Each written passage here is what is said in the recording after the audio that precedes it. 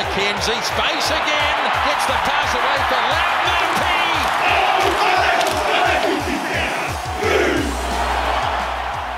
Kia ora whānau, welcome to the All Black Podcast. Rob Dunne, your host, in the studio, and today we don't want to be left behind this modern trend of Zooming, so we've decided to Zoom our first guest in, probably Scotland's best export, or, you know, closely in behind Sean Connery or some of the more famous names. All Black Sevens coach Clark Laidlaw, welcome, mate. Hey, g'day, how are you doing? Yeah, very good. And on my research, I saw you're an avid coffee drinker. Have you sorted yourself out this morning with a double shot? Are you good to go? Have you got some energy? Yeah, always good to go. So, yeah, traditional long black on the way in. So it's certainly New Zealand shaped my coffee drinking, that's for sure.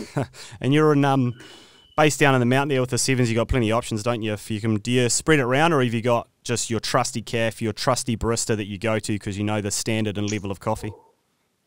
Yeah, we like to share it around. It's hard push to find a bad coffee in the mountain, isn't it? So we're pretty lucky. We share it around, but mixtures are a local spot on the way into Blake Park here, so they get most of the custom, I guess. Yeah, and I'm assuming it's another 23-degree day, clear blue skies in Mount Maunganui. Yeah, not a cloud in the sky. So it's as we were just saying, we're living the dream when it comes to training outside and, you know, playing a sport that requires you to be outside. So tonight it's another ripper here. It's the weather seems to have settled again, and, you know, we're in for hopefully a long autumn. Awesome, mate. And, you know, as I mentioned to you when we were getting ready for this, we don't often have too many guests from outside of New Zealand, so it's awesome to have you on, and seemed like a really good opportunity to talk about the Six Nations. When this podcast goes out, the final game between Scotland and France would have been played. Your predictions, firstly, for that one, knowing that you'll be held to account? Yeah, well, we've not won often in Paris. You know, it's obviously a difficult place to go and win, but, you know, I do think Scotland have made some progress, as have France. You know, for people that have watched the Six Nations, it's certainly been a tight competition, hasn't it? So, you know, I see Scotland have managed to get a few of the players released from the English clubs for Friday night. Local boy Sean Maitland's not been released, you know, really? which is... Because it falls outside of the window, eh? Like, that's what's happened. It falls outside of that traditional Six Nations window, so club control. Yeah, you know, you'd think in the modern world around, you know, what's happened in the last year that, you know, maybe a compromise could have been met for a one-off game that, you know, was not in the usual circumstances. But, you know, I think Scotland will, you know, I think they'll push France. It'll be interesting. France have obviously got a chance now to go on and win if they win well. So there'll be plenty of motivation for both teams. And it's, I mean, the last couple of years, and you know a lot more about this because I've followed from a distance, but Scotland have gone up a couple of levels, I think. They pushed France, who are a very strong side at the moment at the start of the year, in the delayed Six Nations, and they've had a couple of close losses this year. They'd have to back themselves going in, and also there's no crowd, so while obviously playing away in Paris is, you know, you'd rather be at home at Murrayfield, but without the crowd influence, and the French love their footy, that's got to be a bit of a leveller as well, perhaps. Yeah, I think you look at world sport, that home advantage, you know, where you're looking at basketball or rugby or football, it's not quite the same, is it? But, you know, the challenge always for Scotland is we're a small nation that are playing against, you know, really good teams. The Six Nations doesn't really give you much of a breathing space. Obviously, Italy are struggling a little bit, but the rest of the teams are, you know, traditionally, you know, 4 of the top 10 teams in the world. So it's always difficult. I think Scotland will probably look back a little bit frustrated.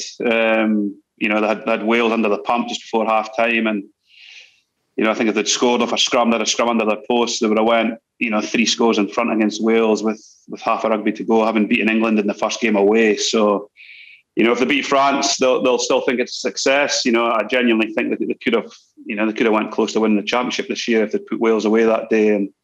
But that's the fine lines, isn't it? You know, Wales will be saying the same with that try. They lost the last play of the game against France for a Grand Slam. So, you know, it is an exciting competition. You know, it's not quite the same without the fans, but it's certainly been an exciting, close competition with anybody beating anybody apart from the Italians. Oh, for sure. I mean, you know, at the start of the tournament, you would have put all your money on England and France. You would have put no money on Wales, but they've come through, and it looked like they were going to be Grand Slam champions there for 81 minutes. It just shows how tight that comp is, and it doesn't take too much to get it just right or just wrong, does it? No, and that's international sport, isn't it? We see that in Sevens, you see it with the All Blacks. There's not much between the top teams anymore. The professionalism and the coaching and the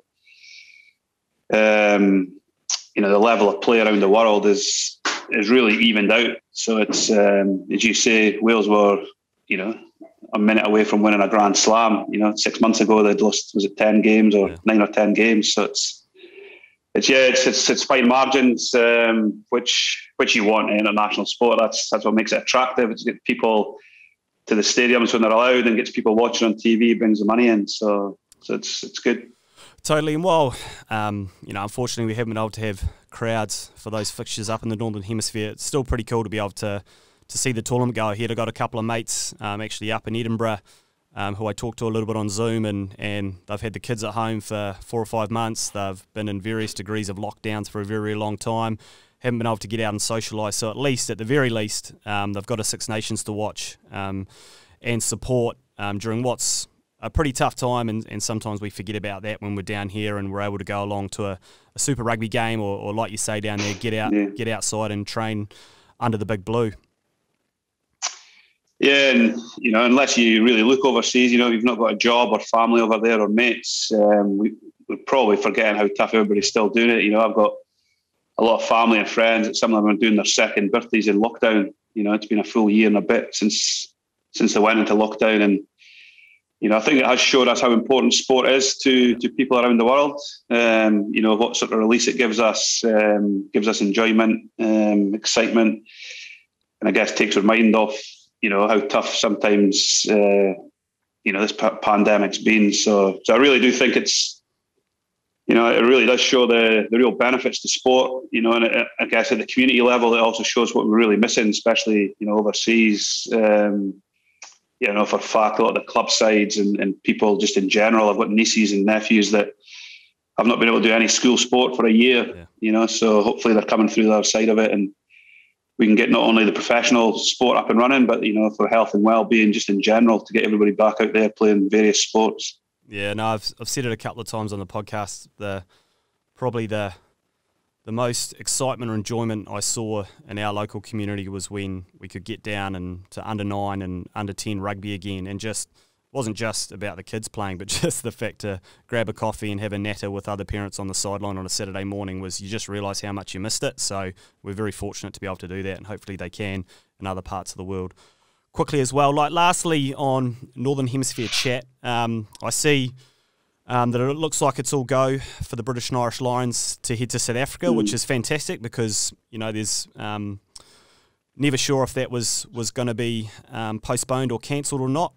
On the Scottish side of things, who do you hope to see getting that team? Because you've got some players that are actually playing really, really well. You hope to see 5 or 6 Scotsmen make that trip? Yeah, I would love to see it. There's the obvious around Stuart Hogg. He's been a standout fullback for a few years now in the UK, and Finn Russell's obviously touted, but I think that 10 position is going to be really interesting who they select there. With Johnny Sexton having a really good Six Nations, or the back end of the Six Nations. Biggar's had a really good year with Wales. So I think Scotland have definitely got a number of players, especially up front, probably for the first time. With guys like Gray and even Rory Sutherland, people like that. Their loose forwards have had a good year.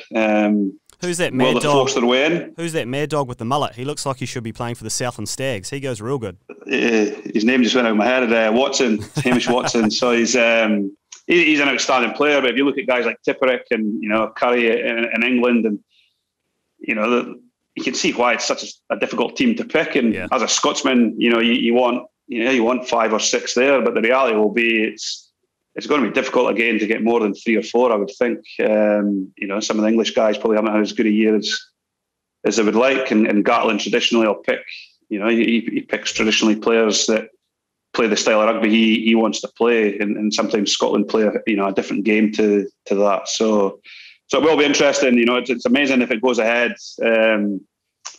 I guess as a Scottish young fella growing up, the 1996 Lions, was it 97? 97 to Africa.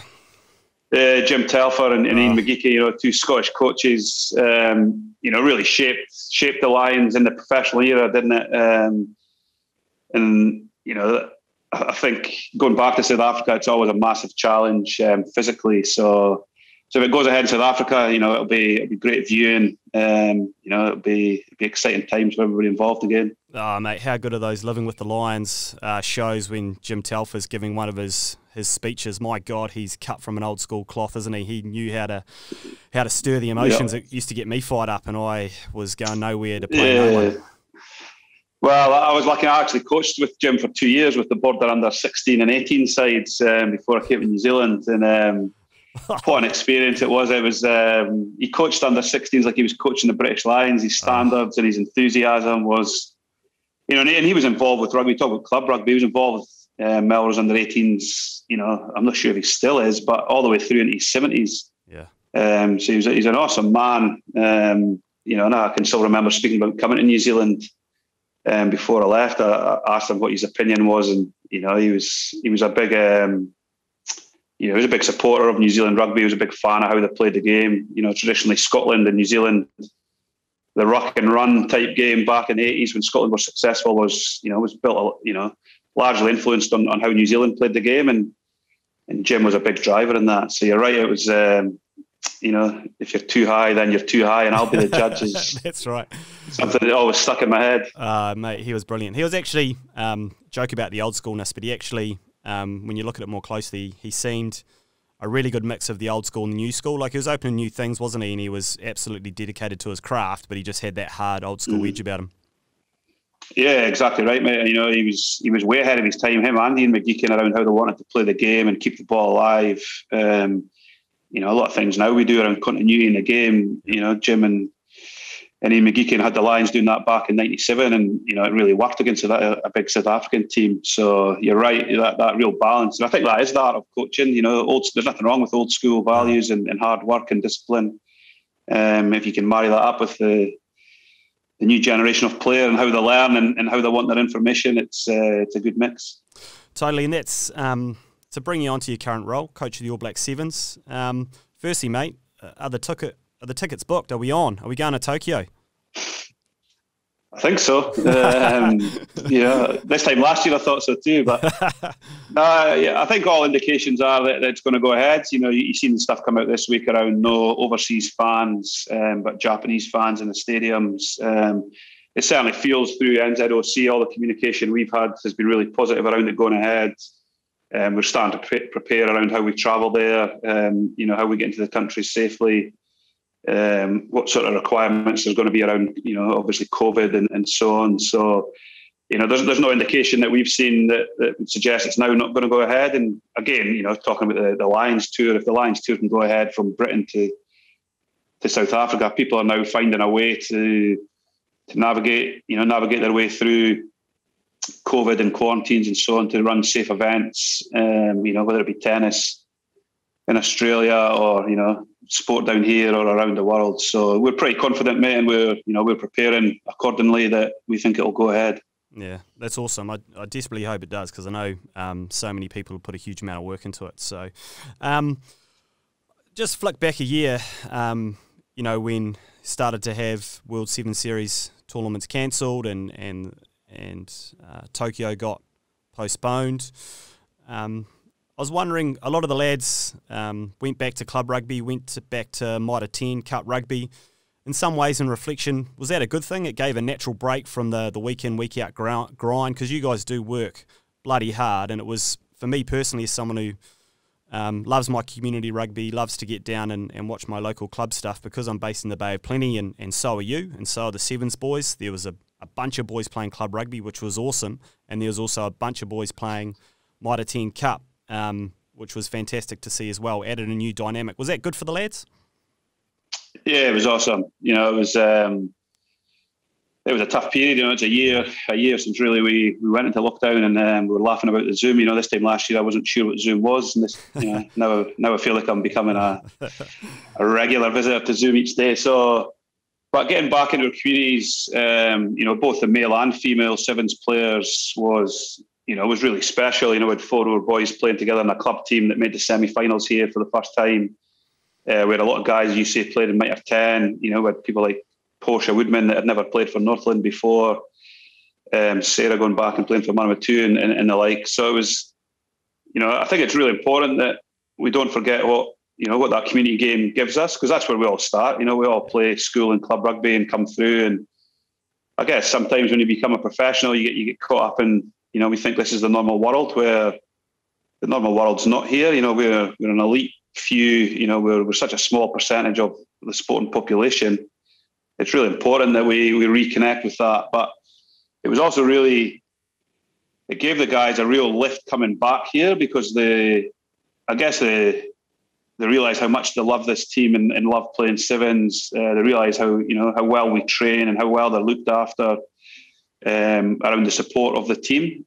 So I think it's given us a real boost that we might never have got. We might have rolled into the Olympics, win, loser, we thought we were in a really good spot, but I think it's made us really stronger off the field as a group. It's made us really appreciate and have gratitude to how we live and how we play and how we train. So I genuinely think it's going to make us stronger come July, because it's given us a bit more, reality, I guess, and a dose of perspective on not only community sport, but Mitre 10 and sevens, because there's still the hang-up, there's still a lot of perception that players need to be in 15s, that sevens has to be a stepping stone.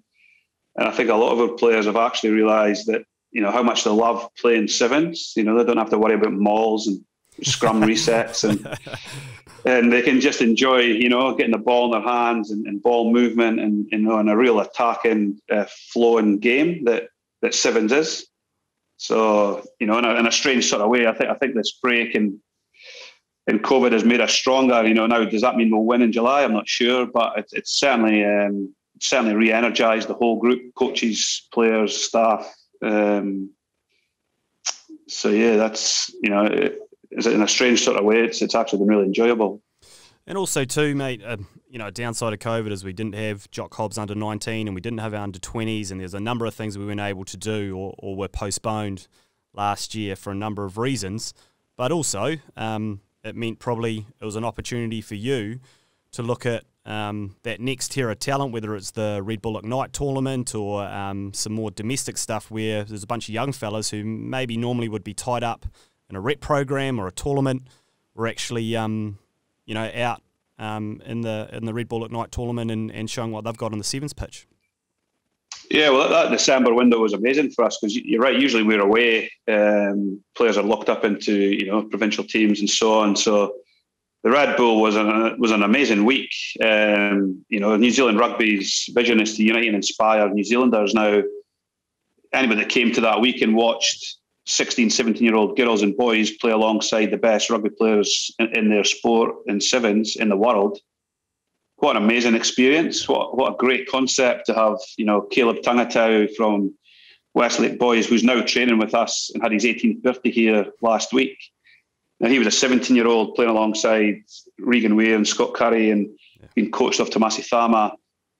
I'm not sure you'll get that in any sport anywhere else in the world, where you've got the national coaches, national players coaching and playing alongside, school boys and girls.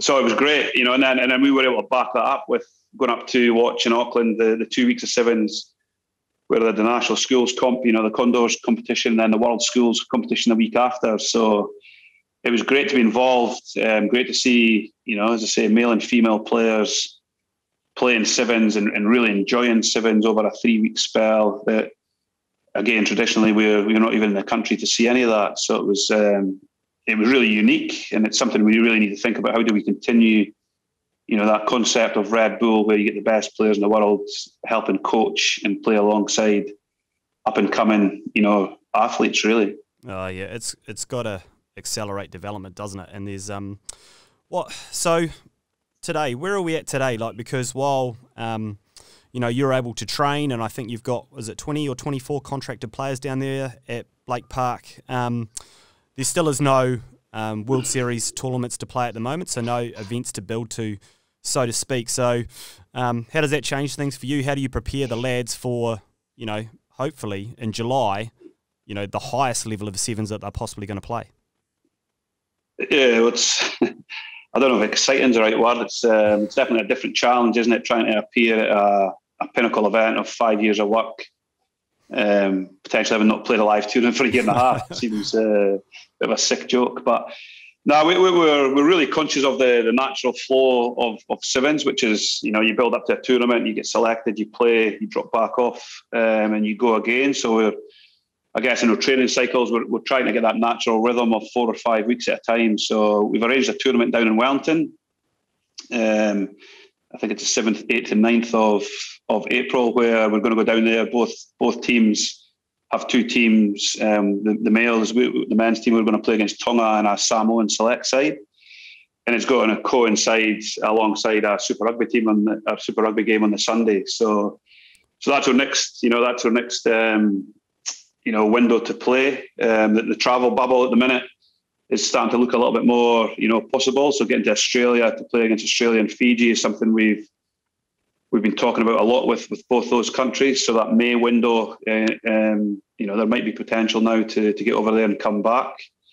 And then the June window, we've got another window there where, our last selection, we got to name our team by the 28th of June. Yeah. How many? So we're looking how many names for the plane for that? So 13.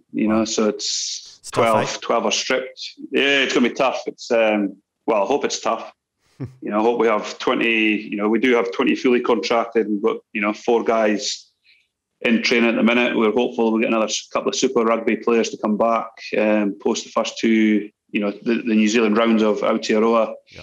We're hoping there's going to be 2 or 3 boys come back from that. So hopefully we've got a squad of 24, 25 to select from, and we talk every day as coaches how tough some of those selections are going to be. So we've got to really give them genuine opportunity to play. So we're really committed to finding windows where we play live tournaments to give, because we have developed a strong squad over the last 3 years. So it's really important we give them genuine opportunity to play and put their hand up for selection.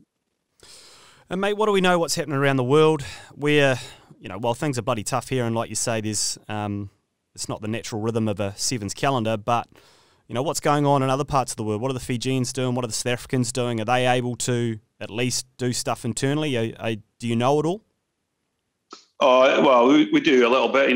Fiji, they're busy playing a 7 series. I think it's maybe 6 weekends long. So they've just had the 3rd one of that, where they're obviously playing internal competition. And they just play at lunchtime. They just play at lunchtime in every village in Fiji anyway, don't they? So there's no issues there. Well, they're not going to be short of competition. And their strength will be that. I guess their weakness will be they're playing against the same style. Yeah. Which is very different to what they're going to face come July. South Africa, there was a tournament in Madrid a couple of weeks back where Argentina and the USA and Spain and so on got together.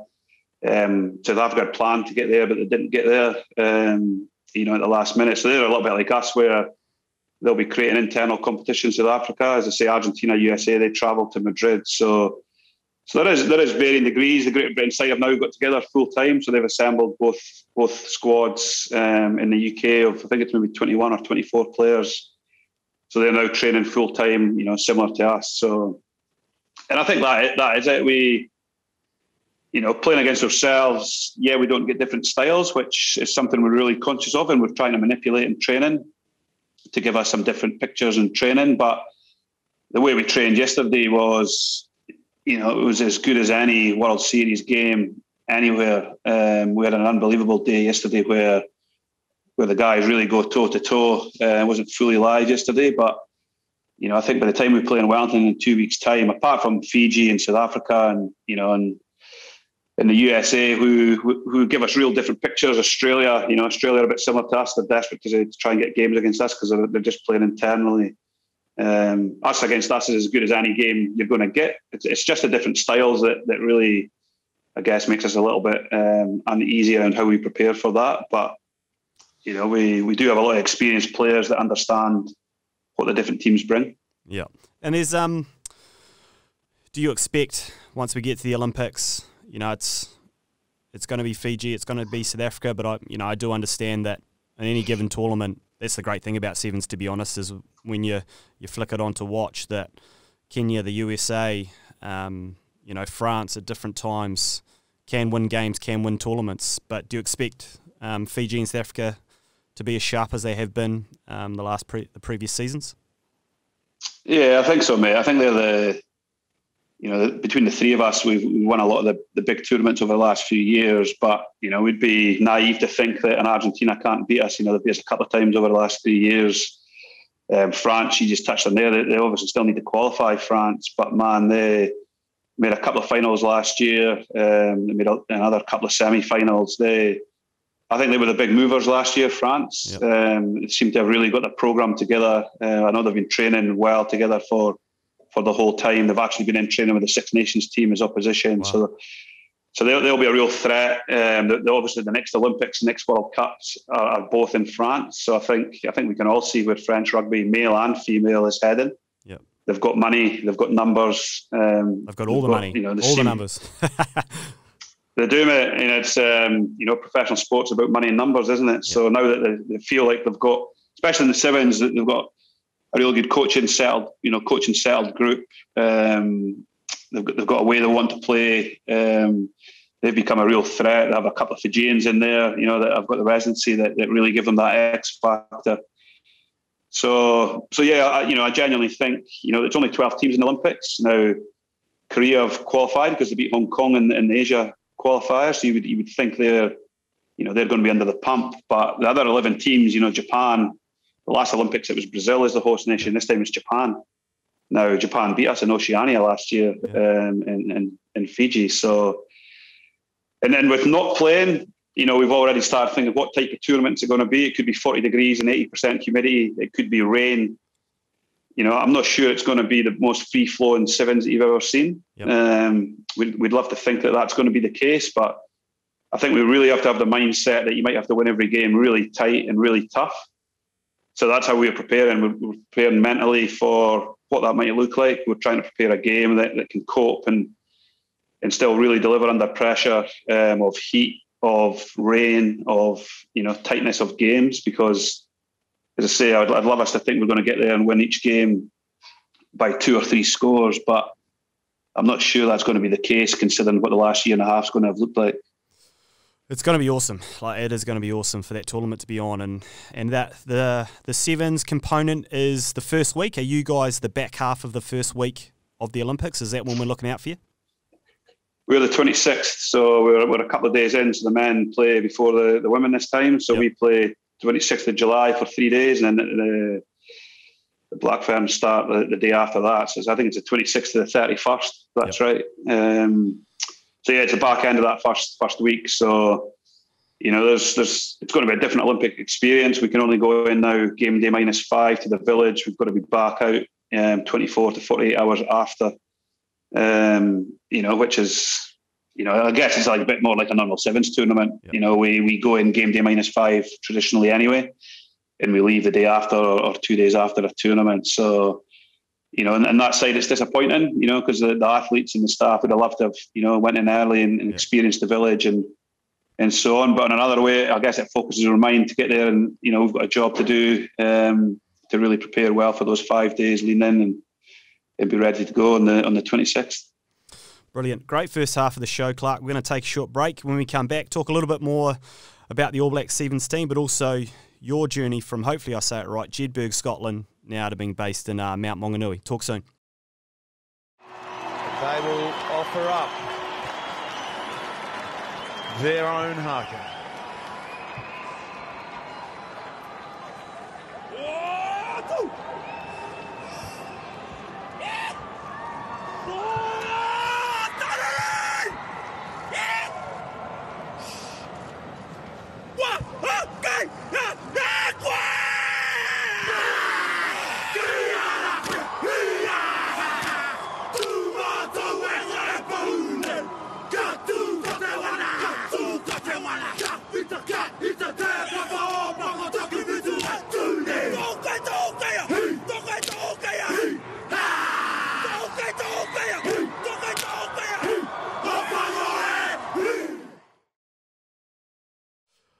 Mate, so as I said, I wanted to talk a little bit about yourself, your early days in Scotland, and like, what were the early experiences and influences with you? Was it a rugby family, rugby town for you, or were you fighting against the round ball? What was going on there for a young Clark Laidlaw?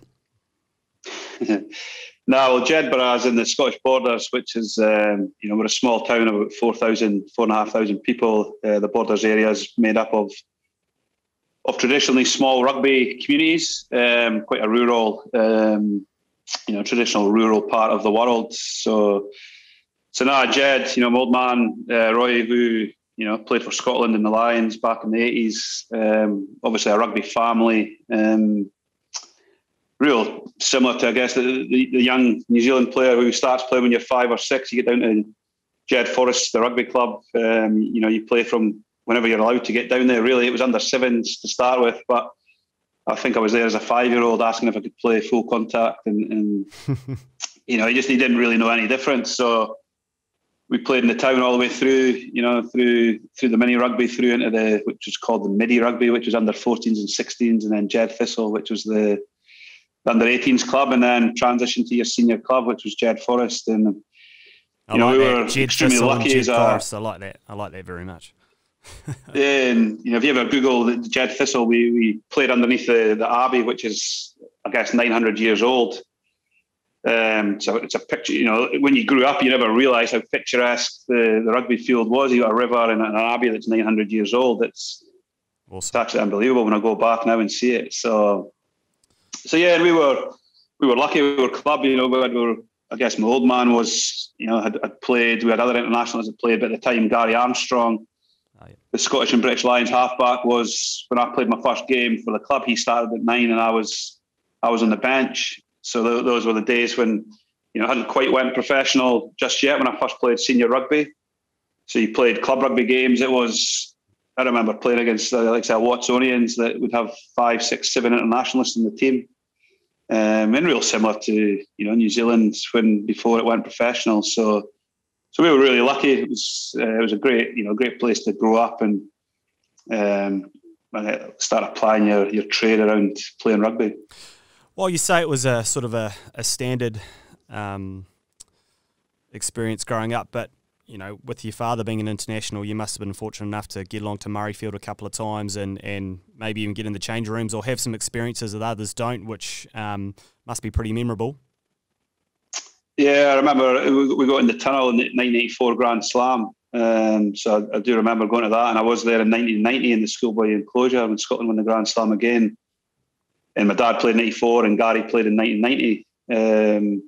So as a young Jed, Jed boy that only thought about rugby and not a lot else. It was a great experience. And you got to, I remember the British Lions, when they went to Australia, they came and trained all the Scottish, Finlay Calder and the Hastings brothers and Craig Chalmers and Gary Armstrong all came and trained at Jed for their fitness leading up to that tour. And you got to go down and kick balls to them and stuff. So it was, we were, really fortunate. And at the time, you probably didn't appreciate it. Looking back now, how fortunate we were to mix and mingle with, some of the best players I've ever played for Scotland, but really probably inspired you, deep down to try and give rugby a crack. Because it's not all our Kiwi listeners may or may not know this, but Sevens actually, it basically started at Melrose in Scotland, didn't it? And the area you're from has always been really keen or traditionally been a Sevens area. Like I think you're a Scottish Sevens representative for 6 or 7 years, was it? So there's a massive history there of Sevens, which a lot of Kiwis may not know. Yeah, well, Melrose, our claim to fame is that Ned Haig, who invented Sevens, is actually from Jed. So he was a Jed man that lived in Melrose. He was a butcher in Melrose. He's been buried in Melrose. I actually just went to his grave last year when I was back in Scotland just to say good day. But so we grew up always playing Sevens. School, under 18s, club. The Border Spring circuit it got up to 10 tournaments where it was a bit like the World Series where you accumulated points. In each town, Saturday, Sunday, you would play back-to-back tournaments every Saturday and Sunday. And you were usually a little bit fresher on a Saturday than you were a Sunday, especially if you were successful on the Saturday night. Of course. So we just thought that was the norm, that we played sevens back-to-back tournaments, not realising when we eventually, were lucky enough to play for Scotland that, double days were just the norm for us. We played straight knockout, so if you lost a game, you were out, and you played 4 games every day. So it was just the way we'd been brought up. So Melrose was, the home of sevens. The World Cup is called the Melrose Cup. So when we were lucky enough to win in San Francisco a couple of years ago, it was something I was really, really proud of and really fortunate. It really meant a lot to me to be involved with a team that could win the Melrose Cup in a sevens, with the sevens background that I do have, and I knew the history of where it all started. And mate, was it your old man who effectively, was very influential in sort of putting together the sevens program that you were a part of, and putting a bit of structure in place around getting Scotland sevens going? Yeah, he was. He actually came to New Zealand and spent a week with Titch. I'm not sure if that was a good thing or a bad thing, because when they came home, the running volume sort of changed. But he was, and again for me, it was a negative, because I couldn't get picked for the first couple of years because he knew what I couldn't do as opposed to what I could do. But he worked for the Scottish Rugby Union in Scotland, back in sort of 99, 2000, then decided to take sevens a little bit more serious and use it as a development tool for younger players, like a lot of the teams around the world, and put some structure to it, as you say. So guys like Rob Moffat then coached the sevens. Guys like Bob Eason was involved, who had a big influence on me as a player and probably as a coach. The way they coached us in sevens was probably the first time I've been coached with a real optimism and a real positivity and then I just fell in love with playing sevens. It was such a great game and such a challenge as a younger player to try and cope physically and mentally and technically and tactically on a sevens field. It was such a challenge that I felt it. Now that I'm coaching sevens, I really feel it does benefit players that play sevens or 15s, because it is such a challenge. Oh, there's nowhere to hide on a sevens field, is there? Like, there's a huge amount of space, and you've got to be on for the whole 14 minutes, don't you, to be a good player? Yeah, any weakness you've got, mentally, technically, tactically, I'll find it. I'll find it real quick. So it's if you look at the history of this team, the All Black Sevens, it's no surprise that some of the best players I've ever played the game have played some sevens. Not always been in here for 3 or 4 years, but have had some involvement with sevens, because it really does open your eyes up to what you need to be able to cope with when it becomes big games under pressure or fatigue or different game plans or whatever. Everything that's involved in the game, sevens really puts it under pressure in some way. Mate, and for you, was your playing highlight or career highlight as a player for Scotland heading to the Comms Games? I know you perhaps didn't do as well in the tournament as you wanted, but to go to a big event like that has to be really cool, and also probably serves you well in your role these days. Yeah, definitely. The Com Games and World Cup. I went to Manchester. I actually got injured in the Com Games 5 days before we played, so I missed the Com Games there. And Scotland played New Zealand, and New Zealand had an unbelievable team in Manchester. Looking back now, and so that really motivated me to hang in there with sevens and try and give it another crack when I was a little bit older. Was to go to the World Cup in Hong Kong. Again, we played New Zealand in the group. We lost to England in the quarter final there, and then Melbourne was a great experience, and really opened up my eyes to that multi-sport event. The village, the opening ceremony, the closing ceremony. We were so lucky. We played the first 2 days, I think it was, in Melbourne, and we stayed on to go to Hong Kong, Singapore. So we had 2 weeks in the village where we basically trained as early as possible, so then we could go and watch sport the rest of the day. Oh, how good! So it was, it was so good. And then we went on to Hong Kong and Singapore and played another 2 tournaments. So yeah, it's and then with the Olympics coming on board, and working with New Zealand back in 2011 and 12, it's always been there, I guess, either in my coaching or my playing. Sevens has always had an influence on where I've been. Mate, and how did you get to Kiwi shores? Like, was it post your playing days, and it was when you were getting into coaching that got you here to New Zealand. What was the process there? Yeah, well, I was working as a rugby development officer in Scotland. And I was coaching, as I say, I was coaching under 16s and 18s with the Borders, and I was actually really enjoying that. But I had a mate, Davy Gray, who was a fitness trainer at the Hurricanes for the last 10 years. He was in Taranaki, and he used to get in touch with jobs. He used to email jobs around. And long story short, I applied for a rugby development officer job in New Plymouth with Taranaki, and I didn't tell my wife that I applied for the job, so that went down well. But still I got offered the job. Still your wife, though, right? Still your wife. Yeah, she is. She's my current wife. But so Mark Robinson was the CEO, who's obviously now the CEO with New Zealand Rugby, and he offered me the job, but just those circumstances, we were pregnant with the first girl, and we turned the job down. But a year later, the guy that took the job had actually left, so Robbo got back in touch, and we sort of just decided if we were going to go overseas, I was motivated to not just stay in Scotland. I was probably progressing as a coach, but I think Sevens did open up my eyes to the world. I was never good enough as a rugby player to travel to New Zealand and play. So I thought, we would come for a year and at least experience rugby in a different country and in a different lifestyle. As I say, we came for a year in 2008 and we're still here. So that was, as I say, it was a short-term option that we thought we would come and give it a go. And, we've been so lucky around opportunities we've had it, both me and my career, but also us as a family since we got here. Mate, you've been pretty lucky. You've had a number of jobs in New Zealand, and I think in the early days at Taranaki there was Bodie Barrett, there's Waisaki Naholo, like you say, Mark Robinson was your CEO, Michael Collins was a part of the Taranaki team as well. You certainly landed on your feet, didn't you? But obviously must have learnt a lot, must have done a bloody good job to continue to get roles here in New Zealand. Leading up to being coach of the All Black Sevens after the last Olympics. Yeah, as everybody says, timing's everything, isn't it? It's because you're right, Robbo took over. Mike was there as the academy manager. I still remember my first meeting with Mike, and he had jean shorts and jandals on, and said he had no idea what he was doing. So what did I think? And I think that the biggest stroke of luck was Coops coming back from the Hurricanes the year after, where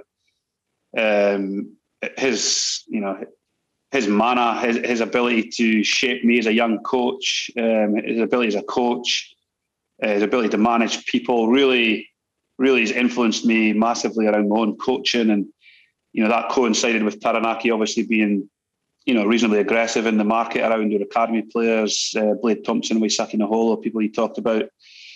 So we ended up, really as a whole group, from Robbo to Coops to Mike to myself, to all the staff and players, working together to try and push Taranaki, to ultimately when they won the ITM Cup.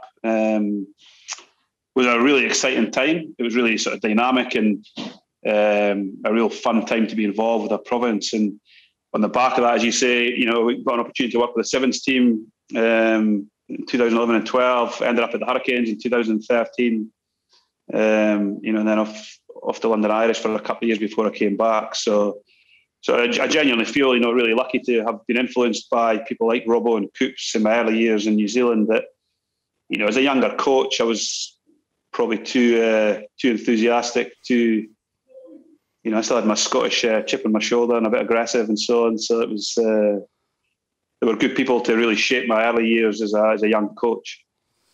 Mate, to fast forward to getting the All Blacks Sevens jobs, it was obviously off the back of Titch being the coach, and he was coach for 20 years and basically it felt like the only coach of any Sevens team in New Zealand for that period of time, and there were periods there where he was hugely successful.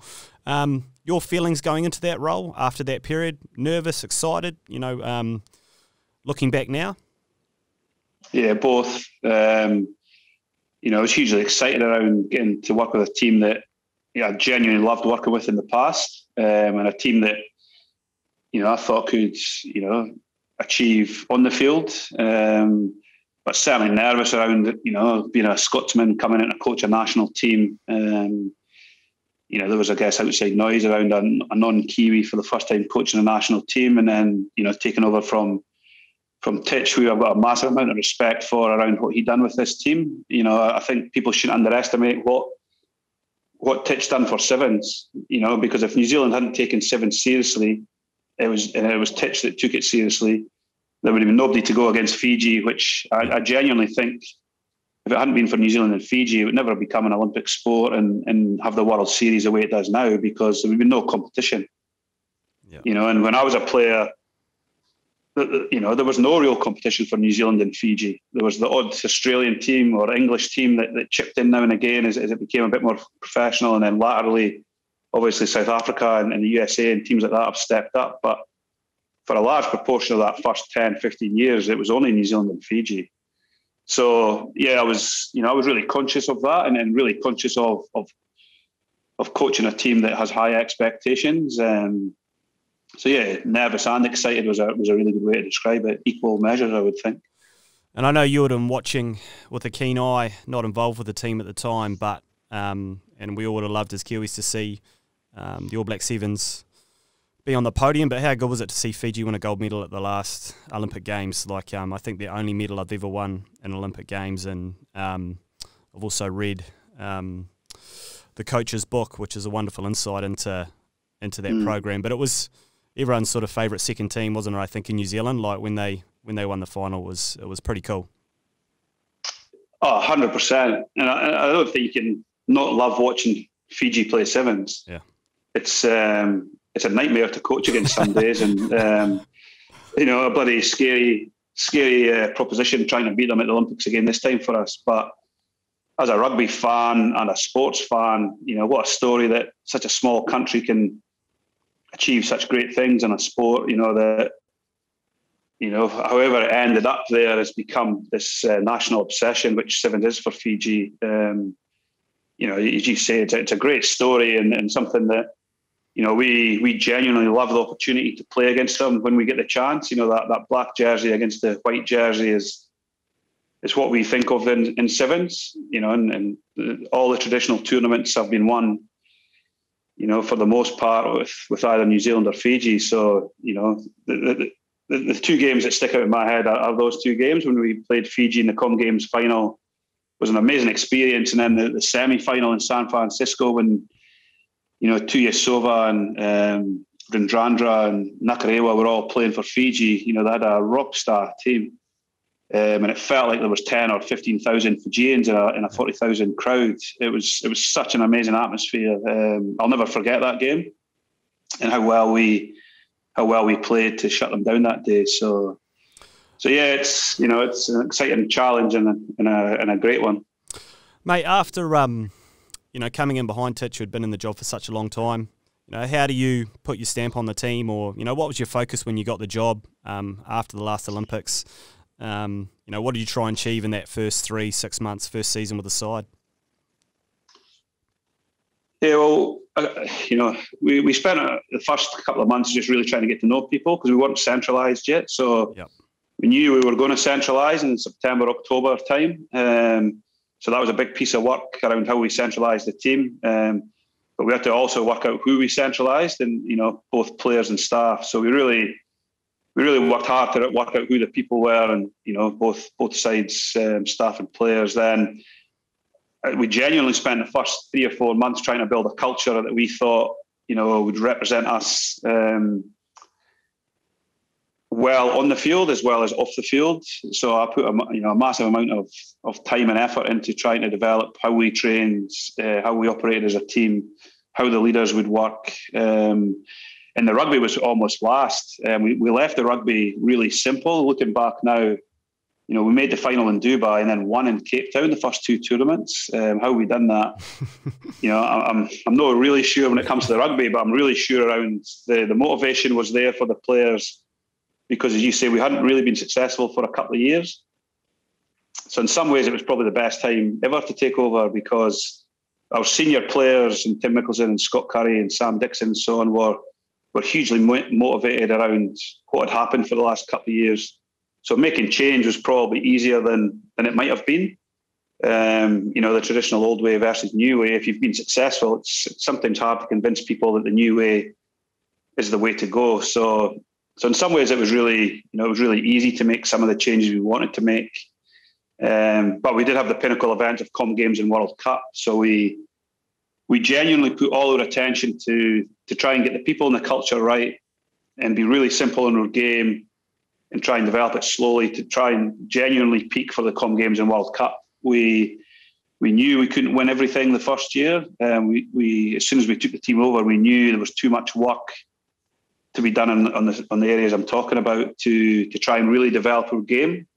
So we spent more time on this side of it to make sure our game was really clear, and we still thought we had the players to deliver a game plan that we could win.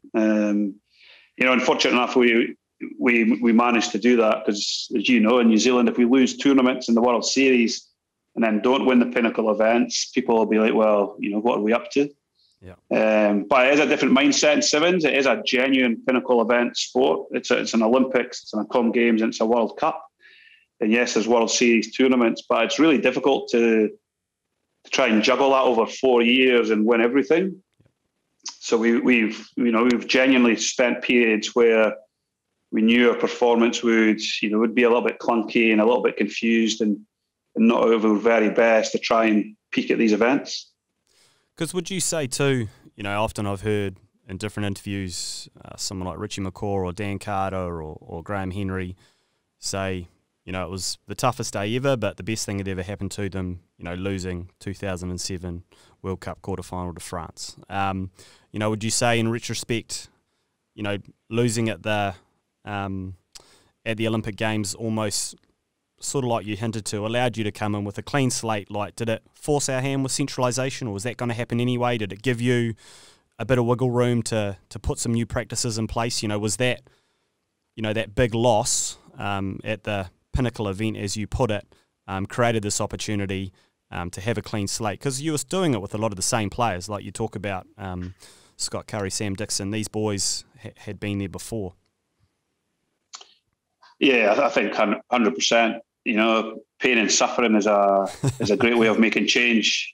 So there's 3 ways you make change, and pain and suffering is definitely one of them. So it allowed us to change our game, allowed us to, you talk about centralisation. Would we have centralised if we hadn't lost the Olympics? I'm not sure, but there wouldn't have been the same push for both the teams to come here. And in the way the World Series used to be somewhere between 6 and 12 tournaments. It's now a standard 10 tournaments for the men and 8 or 9 for the women's team. So if you don't centralise, having camp, it's logistically it's almost impossible to not be together and live here. So yeah, it really allowed us to really think, well, where have we been? Why are South Africa more consistent than us? Why are Fiji winning pinnacle events? Why are we so inconsistent? So it was, as I say, it was as good a time as any to probably take over a team that traditionally have been really strong, and when we still had some really strong areas of the team that we could keep going, but we also had some areas we thought we could modernise and probably change. The game had changed, a bit around the physical aspects of the game. It's become a lot more aligned to a 15s type game where the strength and power and repeated power actions like a top Super Rugby game are a lot more similar to the pure running based game that used to be. You could keep the ball away from teams, and the defences weren't that organised that you could basically run around and keep the ball away from teams. That's changed as South Africa and England and these teams brought in defensive systems. Yeah, it's amazing actually if you go back and look at some of those famous Hong Kong Sevens tournaments that Jonah and Christian that were playing, and even the Fijians used to play that way as well, was just to keep the ball alive, keep it out of contact.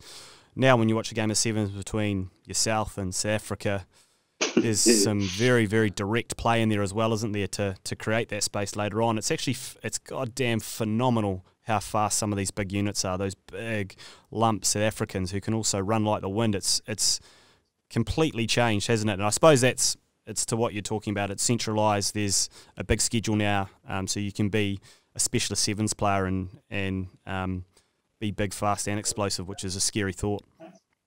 Yeah, they're amazing athletes. You talk about the Kenyans before. The Kenyans are huge, man. They're huge. You get some of the Fijian boys or the African boys that are the Canadians. The Canadians have got some massive athletes, it's changed. We still genuinely try and keep the ball away from teams, but eventually you got to come toe to toe. So you got to make sure you got the body types that can mix it in the breakdown the same as the 15s game. The sevens player has, some of our boys are, 105. Caleb Clark's a good example, 110 kg. Celeste was 110 kg last year. You didn't really see that in sevens fields 10 years ago. Even maybe 5 or 6 years ago, it's probably changed again. So yeah, it's a hugely physical. We sometimes describe it a 400-meter sprint with a UFC fight and another 400-meter sprint. That's a type of almost a type of mentality and type of athlete you're after. Somebody that can sprint for 400 meters, fight somebody one-on-one, and then do it again. Mate, I'm sure when you guys are going live against each other at training, you'd see some sights. You'd see some pretty intense 5 minutes of footy because I'm sure. Even at the professional level, it's no different to the grassroots. You go harder against your mates at training sometimes than you do on a Saturday. I'm sure you guys still go bloody hard in the tournaments, but that mentality is in most people, isn't it? Yeah, it's, I said to you before, yesterday was as good a game of sevens as I've seen possibly anywhere in the world. So you're right, when the boys go against each other, as a coach, you're sort of looking a little bit sideways, hoping that we don't tip each other up or injure each other live in training. Sit back, mate, and go, my job's done here. This is, how good's this? Look at these boys tear into it. But some of the stuff you're talking about, the amount of games you got to prepare for, trying to get things right on and off the field, huge undertaking. But it's not just yourself. You've got Tamasi Thama and Liam Barry along with you as well. And I'm sure you lean a lot on some of those old dogs like Tim Mickelson, your captain Scott Curry, Kurt Baker, an old dog as well. Like, is it about spreading the load a wee bit and making more than one person accountable for the performance of the team? Yeah, all coaching teams and teams the modern way is definitely that way. Certainly here in New Zealand, the players, have a massive impact on how we play the game and how we run the team. Guys like Joe Webber, who's as good a sevens brain as anywhere in the world, I would think. Joe, he could coach. He runs our defence and coaches it. And with Tamasi and Liam, we sometimes say it's a bit like a bad joke, isn't it? A Scotsman, a Fijian, and a Kiwi, but. It's a really good mix. Tamasi obviously played for Manawatu and played 15s, but as a sevens genius and sees the game better than anybody, around the attacking side. And Liam's traditionally, he's a traditional forwards coach that hasn't been involved in sevens. So, and I've been lucky enough to coach in both and probably sit in between. So between the three of us, especially when we started, it was a really good mix that Liam would ask why. Why do you do this? Why don't you do that? And Tamasi would sometimes answer, well, it's because it's sevens. So then we were able to really try and shape our game. And it's something we've really stayed conscious that we don't want to just do things because it's sevens. We need to make sure it's the best thing for the game. So we use 15s coaches to have a look at our games and so on. Our players, as you say, going to Mitre 10 and coming back, have come back with little ideas they've picked up, either in leadership or training or how we play the game. So I think that integration between all the staff, fitness trainers, physios, senior players, it's quite an exciting, dynamic mix. And my job as a head coach is really to create an environment that we stay aligned to what we want to do, stay inspired around getting up every day and wanting to get to work and be enthusiastic. As a head coach, sometimes the rugby becomes the smaller part of what you think about. Especially when we've got so many good people in the building. Mate, a couple of things to finish. One, you sort of touched on a little bit there, but it's something I've heard you refer to in a different interview. Is it, you say, naive experts? So it's about getting, other coaches who aren't necessarily specialists. I'll let you talk about it. Specialist sevens coaches. What do you do with them? Yeah, well, we give them a group of games, usually games we win and games we lose. So last year we sent 12 games out to people in the UK and some coaches here that we respect as rugby coaches and not necessarily got anything to do with sevens. Sometimes they do, like Roger Randall's had a look that's played sevens and coached sevens. Ozzie McLean's had a look, Tom Coventry, Joe Smith. So we're lucky that we can use our contacts and we just give them games with no agenda and ask them to see what they notice. Russell Earnshaw in the UK that we probably picked up the naive expert off.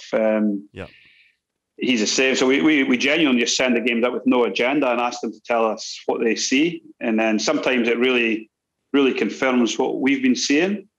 but sometimes has a completely different lens on maybe with forward play, or why don't we have as much line speed and as of slow ball? So it really challenges us to think, right, well, where can our game go? What areas are we? Where's our blind spots? Because they see it slightly different. So sometimes they throw it up. As I say, there's been some random stuff, but there's also been some real confirmation of we're on the right track in areas. So it's something we really enjoy, and really appreciative of the people that do it. They give up their time to have a look at our games, and it's something I think we'll always do as long as we're involved with this team. It's been a really good ally to our own eyes in here. And the other thing I've heard you speak about a little bit is measuring effort, because you hear most sports teams, so many sports teams say we need to go out and give our best, we need to try really hard, you need to give it 100, empty the tank. But actually, how do you measure that sometimes? And I know you put a little bit of work in sevens, what that looks like. Yep. Yeah, I mean, we basically measure people getting off the ground and moving into position. Both sides of the ball is probably the simplest way to describe it. And it's really interesting once what you focus on is what you get, isn't it? So if you focus on getting off the ground quickly and moving into position, and what that looks like, what are the movements, what are the shape you want to have both sides of the ball, it's amazing how quickly people get off the ground and move into position. So, so over a weekend, there's not a lot you can do technically over, if a guy misses a tackle, you've not got a week to fix it up. We sometimes think that 3-hour window between games 1 and 2 or 2 and 3, it's a bit like a week in 15s where you got to play, recover, cool down, fuel, review, preview the next opposition, then go again. We do, a week's work sometimes in 3 hours or overnight. So it's important we get really clear on what we think is important for a weekend, but we can't change a whole heap of stuff. We've got slight tactics maybe we can change in areas of the game, but effort is one thing we genuinely measure over a weekend, making sure that it stays where it needs to be. And we show clips, we review it, we talk about it. And we've had some great examples of guys chasing from the far side of the field to keep a player out that misses a conversion, and then we go on and win by 2 points or score next. So we just think it's really important. We genuinely think if we can have our effort where it needs to be, which is, in some of the big games now, we're getting up to 100%, both sides of the ball, on what it looks like. Usually the performance can play off the back of that. Mate, there's so much we could chat about, but one thing I want to ask you as we wrap up is, I know you put a huge amount of focus on building culture with the team, and from the interactions I've had with the players down in the Mount, they're good mates, they all get along well. You've got a great mix of Pacifica, Māori, New Zealand, European that have come together really well. And I know singing's a big part of the team. How's your singing, mate? I'm not going to make you sing on Zoom, mate, but do you throw a couple of Scottish classics in the mix? Do they have to walk 500 miles, or do we keep it, are you front and centre? About time. Yeah, it's about time with a Scottish one. They take great delight in my Fijian and Samoan and Tongan singing and Maori singing. So yeah, a couple of Scottish classics might be. We've just finished learning a new Maori song that was, it's difficult. But you're right. The cultures, Sevens is a unique environment. We've got 20 players here that live together, travel the world together. And something we have really developed is a real performance culture that goes alongside, the genuine fun and connection side of our culture. And I think we're really maturing now to, how we prepare, how we hold each other accountable to our training standards and how we play and having our knowledge right around, any area of the game. It's because it's a real balance. We can't just be best mates and then have fun, which we all do, but we've got to make sure we can drive each other to produce a performance when it really matters. So I've really enjoyed the way the players are developing that at the minute. It's something that the senior group's really, really driving, is that real performance side to our culture and tying it in alongside, that fun and connection that we have off the field. Mate, thanks so much for joining us. I won't keep you any longer. It's been an awesome chat, and there's so much more we could talk about, and maybe hopefully we will before or after the Olympics, and fingers crossed that 100% goes ahead. What's just remind us again, what are we looking out for as fans? Will we see any of the games on telly you're talking about down in Wellington? before you head away to the Olympics? Yeah, I think we're hopeful the games are going to be broadcast on the Sunday, so we're going to play in Wellington on the Friday, Saturday. And then the both teams are going to play before, I think it's the Hurricanes Crusaders game on the Sunday afternoon. So we're going to play before and after. So obviously if they're at the stadium, then they can get there early and watch us play and stay for a little bit longer. And I think we're pretty hopeful that Sky TV is going to pick it up and broadcast it. So it's quite exciting. You know, it's genuinely a year and a bit since we've played inside a stadium with a crowd. So, you know, I know the players and the staff are really excited around getting down to Wellington for the week. It's old school. We're bringing back Wellington Sevens, so get along. Mate, I've done my apprenticeship down there and hell of a time. That's another podcast. Mate, thank you so much, buddy. I'll let you go. I know you've got much to do down there in the Bay. Enjoy the good weather. And as I said, mate, we hope to get you back and good luck for the tournament in Wellington and your preparations in general. You got a great crew of lads down there and we're wishing you all the best. Cheers, thanks a lot. No worries, mate.